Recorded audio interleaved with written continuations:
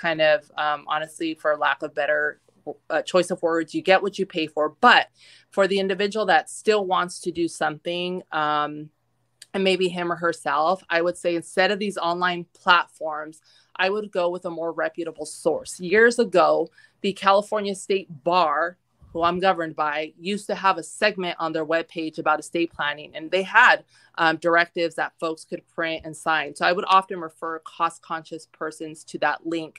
It hasn't been active for some time, but you could check the California bar website, right? They govern the attorneys in California, at least if you're in California.